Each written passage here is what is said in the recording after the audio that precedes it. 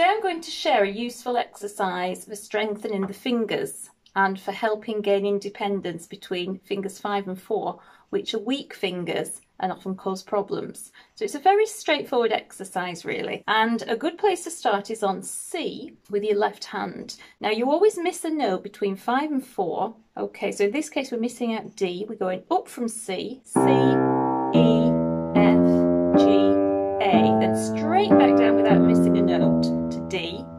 Miss a note, going up, F, G, A, B, A, G, F, E. Miss a note, going up.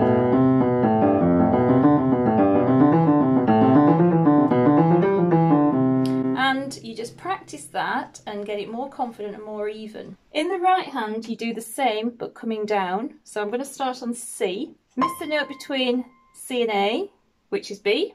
Play A with the 4th finger, straight down to E, all the way back up to B. This time, miss a note, which is A, G, F, E, D.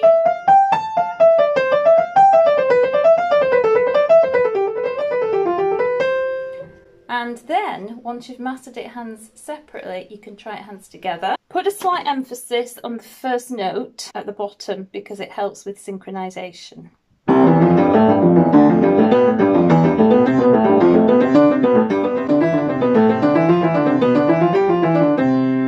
And a good thing to do is to play it up and down the piano as far as you want to go, and then as fast or as slowly as you want to play it. And I hope that from that you'll see that your fingers become stronger and more independent.